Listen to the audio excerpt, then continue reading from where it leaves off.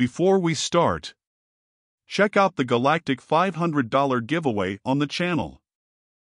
FBI Seattle. Director, Routine. Flying discs sighted by Tacoma, Washington, SMX, Regirdle Instant Date.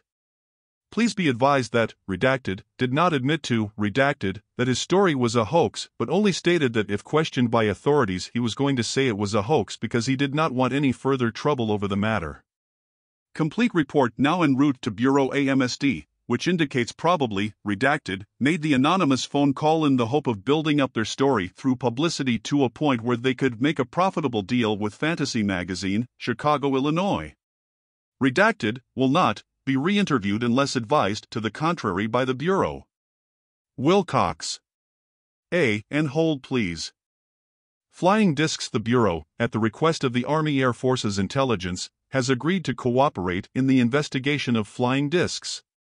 The Air Forces have confidentially advised that it is possible to release 3 or more discs in odd numbers, attached together by a wire, from an airplane in high altitudes, and that these discs would obtain tremendous speed in their descent and would descend to the Earth in an arc. The Army Air Force's intelligence has also indicated some concern that the reported sightings might have been made by subversive individuals for the purpose creating a mass hysteria. July 30, 47 Bureau Bulletin No. 42 Series 1947.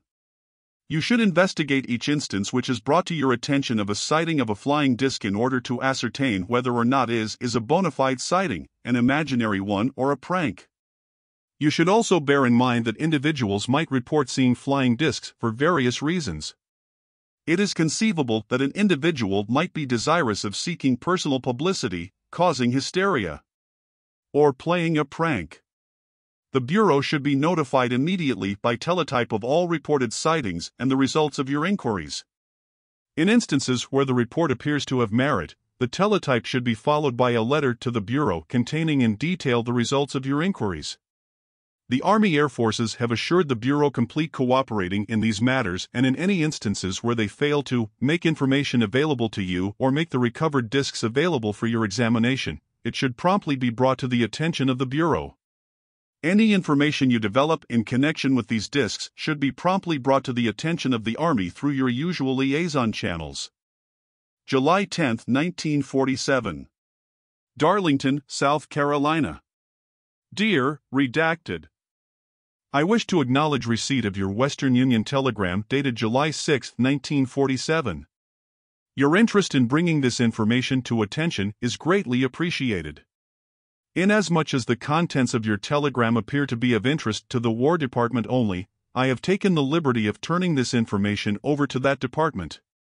Sincerely yours, John Edgar Hoover, Director. C.C. Savannah. Note: the telegram referred to flying discs. Mr. J. Edgar Hoover, Washington, D.C.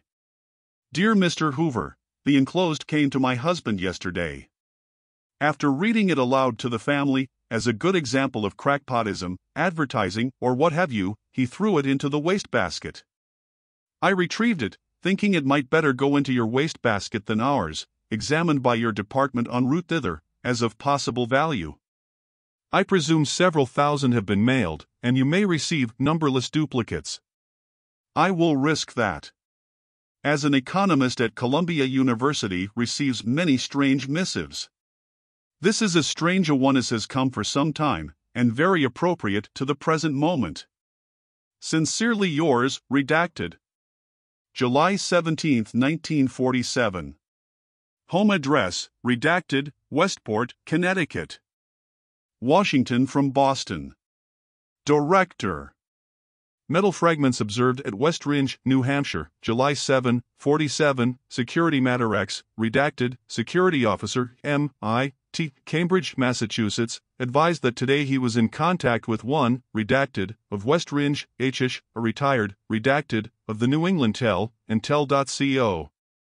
Redacted, advised that at approximately 3 p.m. on July 7 last several people sitting on a porch observed of the lawn of, Redacted, Route, Redacted, West Ridge, NK, little puffs of smoke, which on inspection disclosed small burn spots about 1.5 inches in diameter on the green lawn.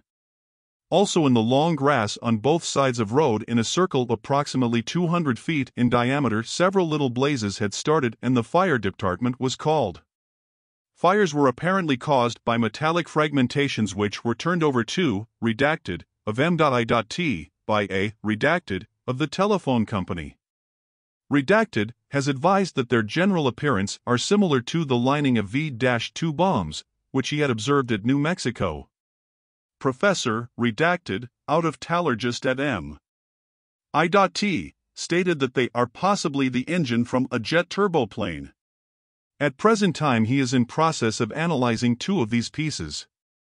These scientists, in roughly reconstructing the metallic objects, stated they are approximately 14 inches in diameter and 1/6 of an inch thick, machine-tooled, and some fragments indicated they were burned and appeared to have been subjected to terrific heat. These scientists are treating this matter as classified information. MR redacted at West Ridge, HHIS also endeavoring to collect additional fragments and has stated that the fire chief at West Ridge has also several fragments in his possession. Redacted indicated that the redacted residence is 700 to 800 feet east of the railroad tracks. Redacted stated he will make the results of M.I.T research available if significant opinions of scientists as set forth above suggest possible military interest. Military authorities at Boston have not been notified. SOUCY. Hold.